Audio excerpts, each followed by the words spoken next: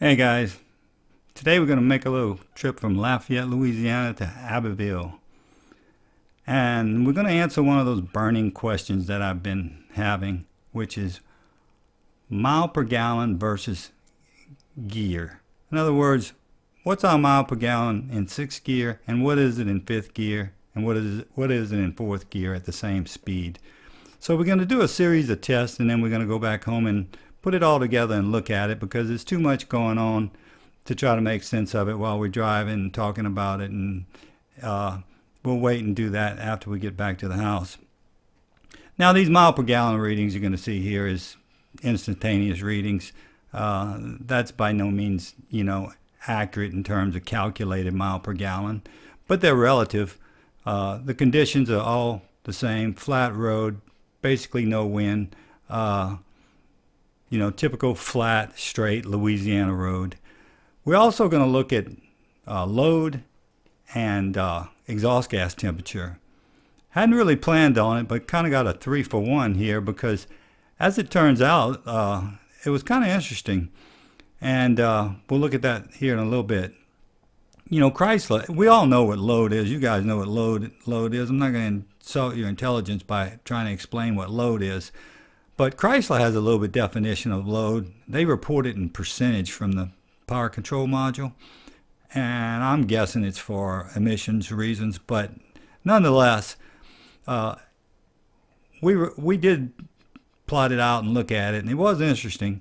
And so was exhaust gas temperature.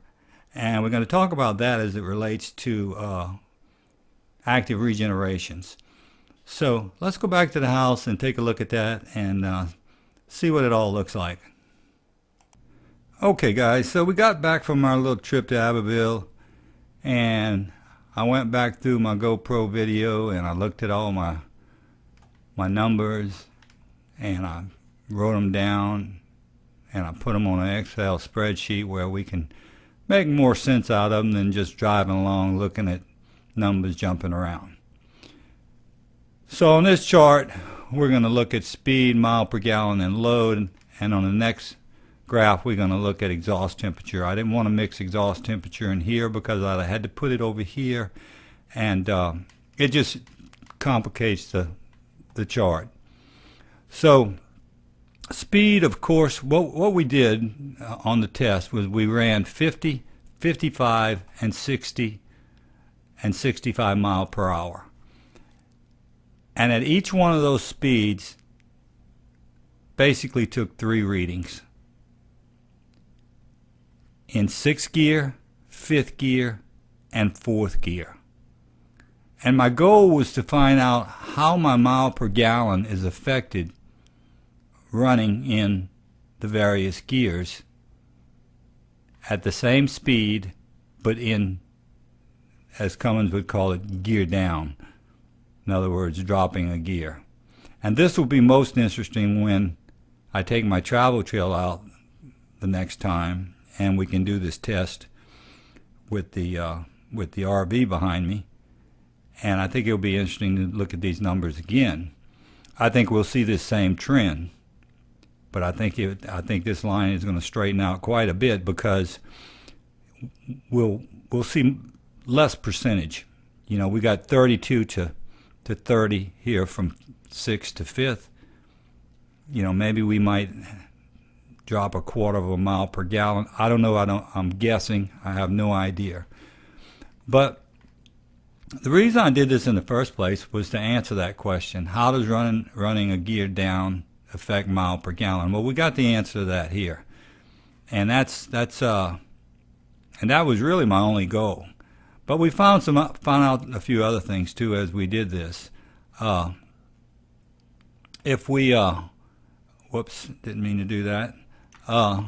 If we look at the trend, you can see that regardless of what gear we in or what speed we're going, 2 things stand out. The faster you go, the less mile per gallon you get, and the lower gear you run in, the less mile per gallon you get.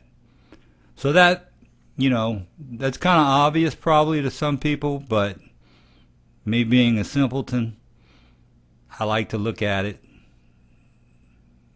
I like to look at my gauge, and I like to kind of, you know, see it, and I can see it on this chart here after I put down all these numbers. Now load, that was just kind of a little side benefit. I didn't even think I was going to record it, but I said, well, what the hell? Let's look at load. And, you know, a lot of engineers would probably argue about what's the definition of load, because it's kind of a mystical value. It's, as I heard one person say, is dimensionless. But you can really look at load as torque being used. But kind of a book definition for load is, and we don't know how Chrysler calculates load on that truck, and it's probably used for emissions purposes and stuff, and I think it has to do with throttle position and other things, but I really don't know. But I think a fair definition for this test here, engine load is a comparison of the actual engine output torque to the maximum engine output torque at the current operating speed, engine speed. So at each one of these engine speeds, we can read our torque used, or if you want to use the term load, I think either one applies. So if we look at 6th gear at 50 miles an hour, we're using 26% of our available torque, or the engine is 26% loaded. All this is in percentage, is the way it's reported through the power control module on the truck. As we drop gear down 1 to 5th at 50, we take some of the load off the engine, and we're only using 16% now. And then as we go to 4th, we're only using 9%. So we've got, you know, assuming you've got 100%, you've got 91% of your vehicle torque left. So, and I'm not inferring that anybody's going to run in 5th gear pulling a load at 50 miles an hour. This is really the area over here that I was most interested in. But I thought while I'm doing it, I'm going to do it at a variation of speeds. I could have went up to 70. I never pull my travel trailer at 70, but in fact my tire is only good for 65. I've got C-rated tires, and I really need to change them. But anyway, and Cummins is pretty emphatic about that. The other thing too, and what they're emphatic about, is the slower you run, the slower RPMs you turn, the better your fuel mileage is going to be, and you're going to have less wear and tear on your engine. And they also use the word drivability when they talk about performance, particularly to the driver. And of course they're doing this in most of the stuff that I read on the Cummins website is as though they're talking to the owner of the vehicle or the trucking company. When they talk about sizing an engine, and you don't want to size an engine too big because the driver is going to have the tendency to run faster and harder and accelerate harder and use more fuel and, you know, more wear and tear and all those kind of things. So, you know, they geared toward getting you maximum mile per gallon. But there is a aspect of drivability, and that's the first place I've ever seen that term used, drivability. But you could see, and I know all of you guys have seen this, anybody that's ever pulled a load, a trailer, or anything has witnessed this. Drivability can be a real pain in the ass. Not at 50 miles an hour, because we're not going to be pulling nothing in 6th gear at 50 miles an hour. But if you get over here, you know, I like to drive somewhere between 60 and 65. 65 usually, because my wife wants to get there fast. I enjoy the trip. She enjoys getting there. There's nothing I enjoy more than pulling that trailer down the highway and looking at all those gauges. But anyway, you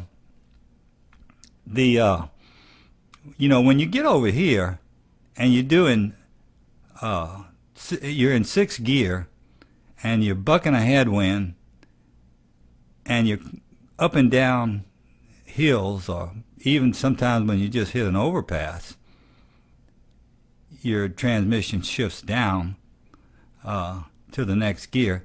You know, that's just a pain in the ass, and it's unnecessary to me. My personal opinion, it's unnecessary wear and tear on your transmission and everything else, your drivetrain. So that's the drivability aspect, the way I look at drivability. So I rarely drive in 6th gear unless I can get a good tailwind and you know, there's no hills, good flat country, stuff like that, because I don't want to run up a hill and have my truck shifting down the 5th or even sometimes 4th when you get into the real hilly stuff. So I'll find whichever one of these gears that I can drive in, and it'll hold it, and it'll run up and down those hills, and I'll lock it in with my shifter there and my my cruise control, and that's the way I'll run all day long until I can get to a point where I feel like I can shift up a gear. But and that's rarely in 6 with my setup. I just don't have the I'm turning too low RPMs if I'm running anything less than, say, 65, or, you know, you get up into the 70 range, you can run in 6th gear easier because you're getting up further into that better torque range, but and higher RPMs. But anyway, enough about that. I think you guys know what I'm talking about when we talk about drivability. So I thought this chart was interesting. Let's go ahead and take a look at our exhaust gas temperature now, and we'll see what effect that had, what these conditions had on exhaust gas temperature. And the reason I wanted to look at that has to do with the DPF active regeneration, and we're going to talk about that right now. So let me switch charts. Okay guys, let's talk about exhaust gas temperature and how it's affected by driving a gear down or 2 gears down. In other words, I did the same thing. I took these readings when I took those other readings. It's just on a different chart. And all we got is a graph of exhaust gas temperature here. We've got degrees Fahrenheit here. And we've got our, as I said, speed, three readings at 50, 55, etc. 654, 654, 654. So, and the reason I wanted to do this was a question that I saw on one of the forums or somewheres. And it was, when you're in an active regen, that's assuming you can tell. My gauge tells me when I'm in an active regen. But will the DPF go through an active regen quicker running a gear down? In other words, let's say you're running at 45 miles an hour. You have no choice but to run at 45 miles an hour because of traffic or whatever reasons, and you're in a regen. Well, the question I had was, will it go through quicker if you gear down and raise your RPMs, will the engine run hotter and therefore provide more passive heat, and it would require less fuel dumped into the exhaust and less do a quicker regen from the oxidation of the fuel and the burning of the soot, etc., etc. So as you can see here, and this was pretty enlightening, because I'll tell you the truth, I have a tendency to want to do that, is when I know I'm in a regen, gear down and run at a lower gear and crank my RPMs up, because I'm raising my exhaust temperature. Of course, I'm looking at exhaust temperature on my monitor, so I probably should have paid more attention to that. But as you can see, it makes no difference at all. Sixth, you got 475 degrees Fahrenheit. Fourth, you got 476. And you're going to have some variation because of just road conditions and, little gust of wind or whatever. It's not going to be perfect. This line here, that's just transitioning from 50 to 55. That probably shouldn't even be in there, because once you get to 55, you can see you stable out again regardless of the gear. Here's 6th, 522, 5th, 522, and 4th, 528. So there's just no change. And then we go up to 60 miles an hour, same thing, straight line. We go up to 65, same thing. Actually dropped a little bit, but I think that's just, as I said, variation in road conditions and minor changes in operating conditions. So that answers that question for me. No sense dropping a gear, wasting fuel, thinking that you're going to speed up your regen, because you're not, in my opinion. Because unless you can generate more exhaust gas temperature, you're really not going to increase the regen. The active regen is going to take care of it.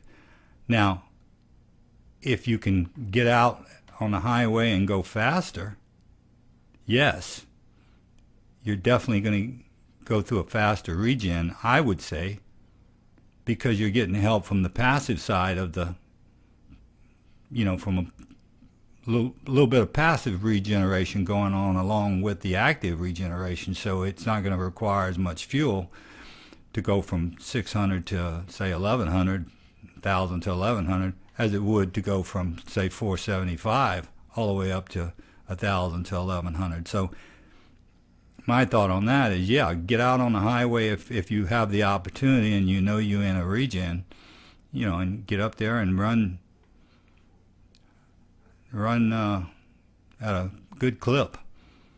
In fact, when I'm towing, I'm never in a regen, because my exhaust temperature is up there in the 700-800 range, and that is enough to burn off the soot that is being generated.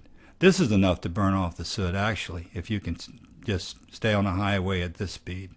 Soot starts to burn off way down low. I read somewhere it's 390 something degrees, but it's so little that it's not enough. You can't keep up. The truck is generating more soot than you can burn off at 400 degrees. But that's a subject for another day. So anyway, I wanted to show you this because I thought this was an interesting side note of that little trip I made, and it does answer that question of the DPF filter active regeneration.